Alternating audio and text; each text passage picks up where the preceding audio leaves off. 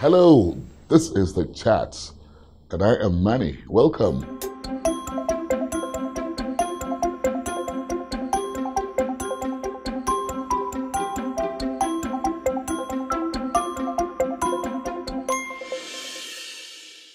It's the first of its kind. We're bringing in faces you've not seen in a while on television, and perhaps be wondering, where are they now? I tell you what, I'm excited having my guest on the program this week. Who is he? Wait for it in a moment.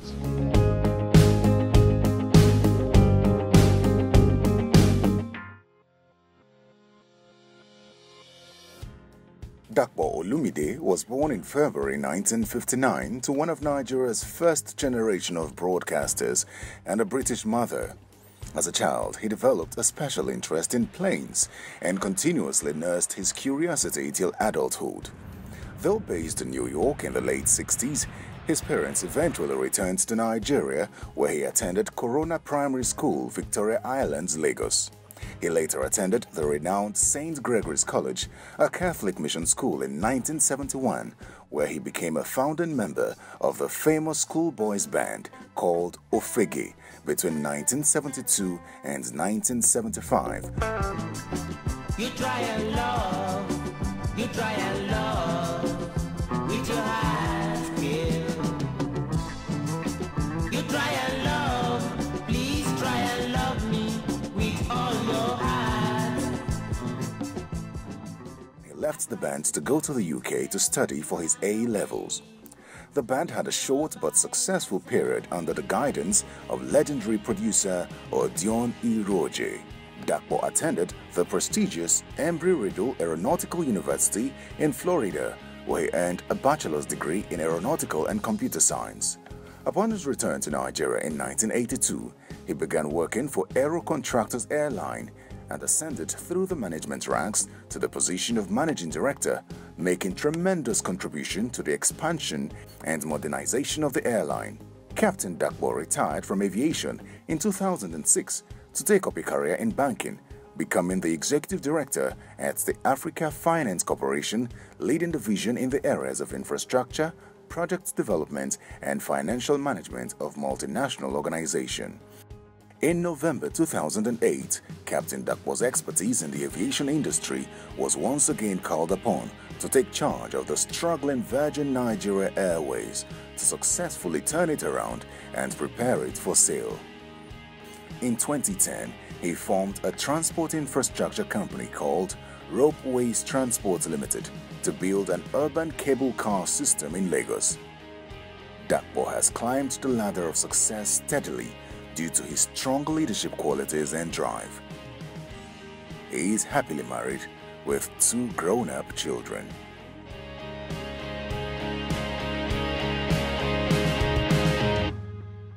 Welcome to the program. Thank you very much for having me. I'm so keen to know and unravel all that story about Ofege, the band itself. Well, you see... You were a member as a bass guitarist? No, or what? on the keyboards. You were on the keyboards, okay. Now, where it actually started was, there was Meme, Ike Meme. Where is he now? He's in England. He was a drummer. Yeah. But before he was there as a drummer, then you had Paul Alade, who was a bass guitarist. Oh, yeah. And then myself. Now, cast yourself back to the beginning. There was a senior band, you know, at school concerts and so on. And we had the senior band, and we just listened to them and thought, well, we can do this. And I was actually formally trained in music. I was the only one who was formally trained. Shagun Buckner, for those who remember that genre, he was my piano teacher. And I went up to grade 11. So I could read and write piano music. So I had an appreciation of music. And also, coming from a musical background, my father was an opera singer in his part-time. He was a part-time opera singer in University of Ibadan in the days of Glover Hall. We don't have Glover Hall anymore, but we had those places where music was encouraged. Nowadays we have what they call Shell Muson Center and so on, but in those days we had Glover Hall and so on. Now, we saw the senior band playing, and we thought, well, we could do this, why not? So we got together and started chatting about music, but we were too young. In Form 2, you're only 12 years old. 12. You're 12 years old. The guitar itself is bigger than you. So we'd have to sit down and play the guitar, but we had to borrow people's guitars. And in those days, it was an electric guitar. but they wouldn't give you access to the amplifier. So you'd have to play the guitar and listen to it from the stroking of the keys. Yes. That was it. You couldn't do anything else. I had the organ because I could play the organ because I had a piano at home. So that's where it started. But what people don't realize is that we were 12 years old when we started. If you look at a 12-year-old child today in Nigeria, you ask yourself, can you do what those guys did? Well, you could only be compared to the Jacksons, as you know, it would seem. But the Jacksons, you see, they had the advantage of being groomed. They had managers, they had the entire... So tell me, whose idea was, you know, the name Ofege and the band Ofege? Whose idea was it? I'd say the idea for Ofege was something we used in Sangre. For those of us in the boarding house, Yeah. Ofege was jumping over the wall. Jumping over the Yes, wall. that's yeah. jumping over the wall to go out and buy akara and bread or whatever it was. Yeah. That was called Ofege. So that's where the name came from. Mm-hmm. But the name was actually acquired, should I say, and brought into the band by Melvin. I'd say the real drivers of the Ofege Was band. that the leader? Was he the leader of the band? We didn't actually have a leader because we had a lead vocalist who was Melvin. But the drummer, Meme, was a composer as well. He would compose some songs. And then we had Paul Alade, the bass guitarist. He also composed some songs. Where is Paul Alade? Paul is in the US. I think he's in New Jersey. He's in the US. And then some of the songs, for example, Wizzy Labo. Wizzy was the name of my dog. You know, I mean, we lived on Club Road in Ikoyi, and our pet dog was called Wizzy. So that's where the song, when Wizzy Labo smiles, you know that something's wrong. Yeah. When he dances. So all of that was because of the dog. It was actually a very ill-trained mongrel dog. He had no training whatsoever. So whenever a visitor would come in, he would just attack the visitor. So that's where the name Wizzy came from. Ilabo, Wizzy Labo. Labo was the name of a boy in school. He had polio in his leg, but his name was Ilabo, okay, but we said Wizzy Labo. So you see, we were only 12 years old, 13 years old, so we're not going to be absolutely creative and come up with correct names and lyrics and so on, because we were just young. So that's where it started, and we kept on going, and we had great support from our principal in those days, and Adeniran Ogunsanya, who was the Commissioner of Education at the time. He was really, really a staunch supporter of us. And we went on tours, we went on concerts. So how did you come, you know, across Odion Radio? He eventually produced Yeah, you see, Odion was, you know, in those days we had what we call EMI. You don't have EMI. Now look, I have to put things in perspective, because anybody listening to this show will say, yeah, but you know, all these, I don't know what they call these musicians today, you know, but they're all electronic. I'm not saying it doesn't involve talent, but the talent they must have is to dance, okay? Because not so much playing an instrument. That doesn't actually qualify for anything these days. It's dancing and the half-naked girls and so on and so forth. But in our days, in the 70s, in the 60s and 70s, music was not something that your parents would encourage for you to go into music, because it didn't have a future, okay? Unless you were extreme, like Fela, for example, and Blow and all those, but they were all fringe things, which there wasn't a global response. So when we came along, we didn't actually have a genre. Although if you go onto iTunes, they say it's funkadelic. No, actually iTunes calls us jazz genre, which is rubbish. If you go to other sites, they call us funkadelic Afrobeat, whatever that means. So nobody knew where to place us. And if you listen to our music, even till today, you wouldn't know where to categorize But how would you describe it? I would describe it as Afrobeat. Okay? You think so? Afrobeat. Was it rock? No, it wasn't rock. It was more Afrobeat, because it had a beat to it, right? And then those were the days of instrumentals. You gotta have a lead guitar making all sorts of noise and so on, because that's how music was in those days. Yeah, but who were those that were influencing you, you know, at the There was time? no influence. We had no influence from anybody. People, I've read in papers and so on that we were influenced by Blow and this and that and the other. Not so, nobody. We never listened to any other form of music. We just came up with it by ourselves by accident, okay? And really largely due to the talents of, should I say, Meme, the drummer. You know, these are 12, 13-year-old boys, and he was drumming very well, you know, and Paul Alade on the bass guitar. They were very creative in the beat, and we'd actually make things up as we go along, unknown to you. So when you decided to put all of these songs into a record, so to speak... Well, we didn't decide to put it into a record. It's actually, again, you know, parents would come and pick their kids up from school, from the concerts. It wasn't a concert, but the schools, the end of year, whatever they call it. And then they'd hear us play, you know. And then by word of mouth, it eventually gets to Odeon, Roger, EMI. And we're invited to the studios, and we play, and we get the thumbs up from him behind the glass. This is not bad. You guys are not bad. We need to tush you up a bit because it's a bit crude, you know, but we'll tush you up. So I want to get this lead guitarist for this session. We call it session men in those days. And that's how it actually happened. That's where the EMI thing came into it. And before we knew it, we were really big. I mean, Holy Child girls, my sister went to Holy Child. Holy Child girls would be at the gates of St. Gregory's College waiting to see us. My house, my parents used to get so annoyed because people would be going there to see me. They didn't know I was in the boarding school, so they go to the house, they're all waiting at the gates to see me. So we had a lot of fame, no fortune, but we had a lot of fame. And we didn't know how to deal with it, just like the Jacksons. We didn't know how to deal with it because all of us were in the boarding school. All the Figure boys were in the boarding school. So number one, you're not exposed.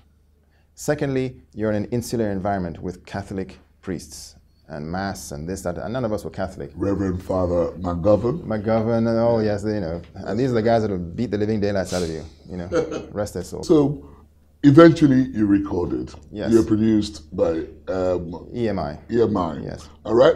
Any financial returns? Yes and no. There were financial returns, but nothing, just like football, you know.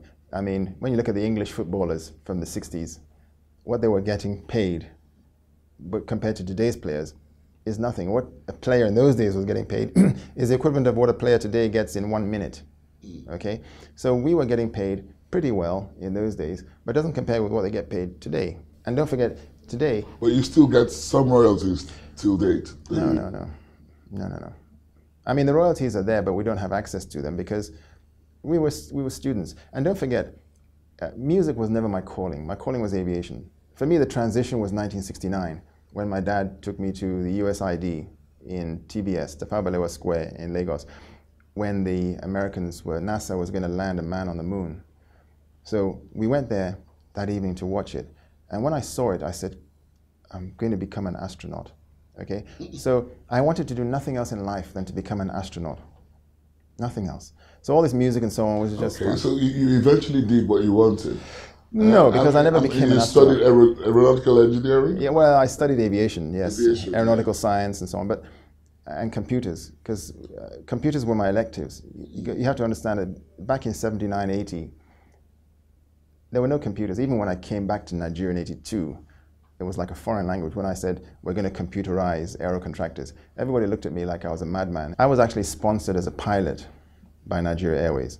And the flying school was in Zaria. I don't know what they call it today, Nigerian Civil Aviation. I can't remember what it's called now, but anyway, I was actually sponsored by Nigeria Airways in 1979. But the problem was that the school in Zaria was not, because I knew I could do better than that. I knew I could be in a better environment than that, because I didn't want to become just a pilot. I'm sorry I'm diminishing the profession, but I didn't want to be just a pilot. I wanted to be either the owner of the airline or manage the airline, because being a pilot is transitory. It depends on your health. Were there things you saw while you were away studying that you think was missing here in Nigeria? Yes, of course, of course. You know, for example, to become a pilot in those days in Nigeria, it shouldn't take you more than 18 months, but it would take you 4 years or something. I don't know how long. I didn't do it. I didn't stay here long enough, but that's what happened in those days when things started to fall apart. And I thought, well, look, if I'm going to waste 4 years of my life just learning how to fly an airplane, let me go and get a university degree, because they don't do that in this school in Zaria. Let me go and get a university degree in aviation so that I can learn how to manage an airline, to run an airline. So I'll fly, but only for a short period. I just wanted to fly because I liked flying. You know, like when I was in St. Gregory's College, playing in a band was better than, because you were excused from going to class. Perfect. So if I was a pilot, it's a hobby. I'd do it for free anyway. Even if you didn't pay me, I'd still be a pilot. But I wanted to run the airline or own the airline. That was my actual ambition.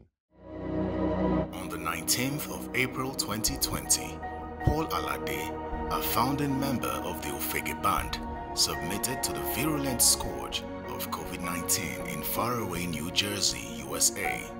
This is how Dapo Olumide reacted to the unfortunate news in a tribute. My dear friend Paul, the news of the last few days has shaken me to my core. It was unexpected. And what hurts me more is that because of this COVID-19 virus, I cannot pay my last respects to you. All I can do now is pay tributes to you from afar. A calm, reserved, gentle giant you were. Pick a question. Dapo Olumide. What are the challenges facing the airline industry in Nigeria? It's all about corporate governance, or a lack thereof. You see, the only way you can be successful in aviation, because aviation is highly regulated. In fact, the beauty of aviation is that it's very simple, because you don't have to invent anything. The regulations are there in black and white. Just apply them. Okay, that's number one. But again, I'll talk about corporate governance. The only way you can be successful is if you have proper corporate governance guidelines and policies, strict adherence to corporate governance. What do I mean by that? You have a remuneration board, you have finance and general purpose, you have all the subcommittees, you have a board that is comprised of independent people who have not necessarily anything to do with the airline or anything to do with aviation. But you bring their ideas together and you have a consensus, which is the way forward. But here in Nigeria, we're hung up in the 60s, where it's family-run businesses, okay? Now, if I am married to your sister, for example, and we decide to set up a nuclear power station to provide electricity for Lagos, your sister, who is my wife, will be on the board, I will be the chairman, and then my wife will be on the board as well, and maybe my children. What do any of us know about nuclear power stations? Nothing. Why not get the professionals who do know about it to run it, and then we stay on the outside? Is that a problem with the Nigeria Airways or the airline industry? Well, the only two airlines, there were only two airlines that ever had corporate governance, proper corporate governance in the strict term. That's Nigeria Airways and Virgin Nigeria. Okay? What happened to them wasn't due to the failure wasn't due to corporate governance. The failure was other reasons. Okay? But their corporate governance was what kept them on the straight and narrow, because you didn't have leeway to do whatever you want to do. You've got to adhere to regulations. So it's a corporate governance issue that is paramount. Again, we have the wrong type of aircraft. You ask yourself, why is Sky, the Ethiopian company, why are they doing so well? Why is the New Ghana airline doing so well? Because they're operating small aircraft to Nigeria. Between Lome and Lagos, it's a propeller aircraft. The Ghanaians are flying to Nigeria with a regional jet. These are small things. But here in Nigeria, we have big 737s. And, yes, the 737 is a good airplane, but not for short flights. Is it a maintenance problem there? It's not a maintenance problem. It's operating the wrong type of aircraft. Let's narrow down to what you call this. Is it code share agreements? Yes, code share. That's something I brought to Nigeria, to aviation. When I was running Virgin Nigeria, I brought a code share, and it was very difficult, very, very difficult to have a code share. Code share, what that means is a foreign airline coming into Nigeria. In those days, you could only go into Lagos or Abuja. We would then take their passengers from Lagos to Port Harcourt, Calabar, wherever.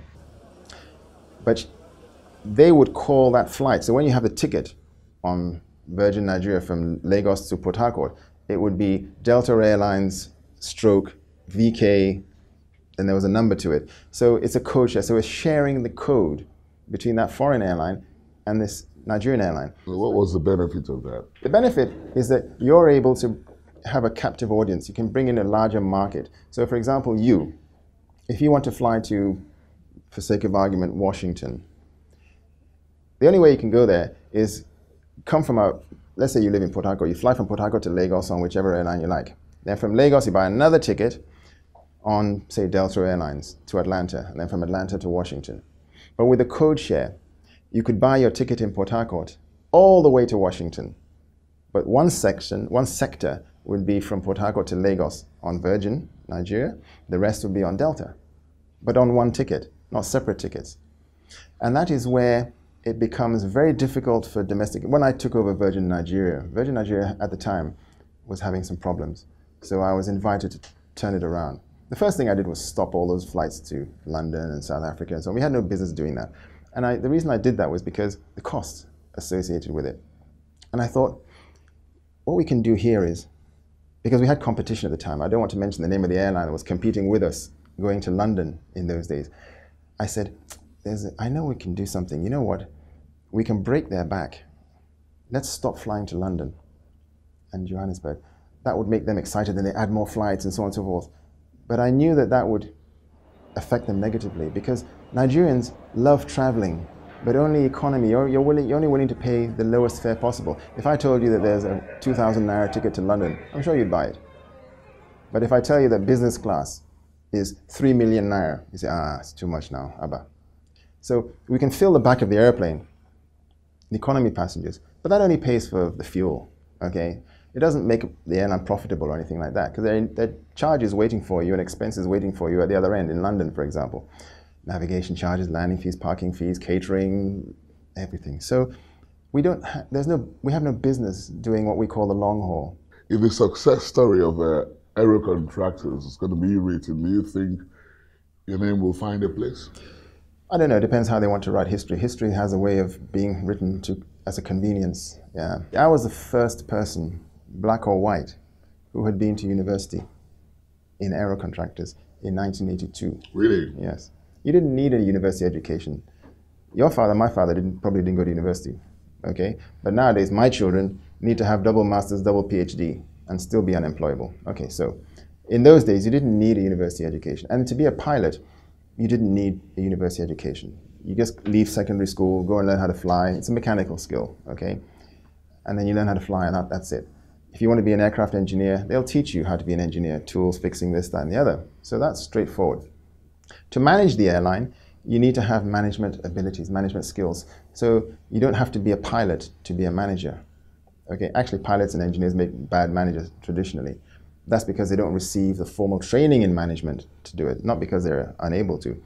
So when I came into aero contractors, I had a university degree in airline management. So, but you were in the aviation industry until you eventually retired? I've retired twice. Retired twice? Okay, but you retired as the managing director. To rise up to that level, really, what sort of challenges did you face in the industry before you got to that stage? Well, the challenges were more internal than from the industry. The big challenge we have in Nigeria in business is that businesses are run by families rather than independent boards. And I'm only used to, and I grew up in an independent board scenario. So when you have families running it, it's not going to be successful. And those were the challenges that I faced, more so than the external. Because external challenges were there and were very significant. And actually till today, not much has really changed. It's the same international airport that we commissioned in 1979. It's no different, it's not been expanded, nothing's different. So in 38 years, we're still treading water, as we say. We haven't moved forward from that point of view. If you were about to be cast away on an island for the next couple of weeks, what could be the 5 most important items you take along with you? My Bible. I take my medication with me. I would make sure that I had adequate clothing for protection from the elements. Okay, that's 3. And 4, I would make sure I had with me lots of water, because I'm not going to be able to purify the water, so I take lots of water with me. Okay. And then I'd have some equipment, basic equipment, tools like spade, fishing rods, matches, tarpaulin covers and so on to keep things dry. So you can get into a survival mode. So those are the 5 things I'd have. And that would keep me going. You notice I didn't say money. Well, you don't need money there because you can't spend it. So you don't need money. You just got to have faith in yourself that you can actually overcome this challenge. Give us a parting song, maybe a song from one of your albums. There's also Try and Love. Oh gosh, there's many. There's Ofege, there's Try and Love, there's Gbemi Lo, there's so many. I mean, there were many albums, okay? And even after I left and I went abroad and they carried on when they left St. Gregory's College, there are all sorts of songs. I mean, okay, which one would people know? I don't know. When Wizzy Labo smiles, you know that something's wrong. When he walks out and dances around, you better find your way. So. Thank you very much, Captain Dapo. Now I'm going to make you sing next time. Thank you very much for being on the program. Yeah. Hope you enjoyed yourself. This was a brilliant way to spend my day. Honestly, I've had a lot of fun. Thank you very much. That's with Captain Dapo Olumide, former member of the Ofege Band and retired as Managing Director of Virgin Nigeria. Yep. Thank you for being on the program again. Thank you. It was a pleasure being with a fellow musician too. Thanks a lot. Thank you. That's it on the program. See you next time.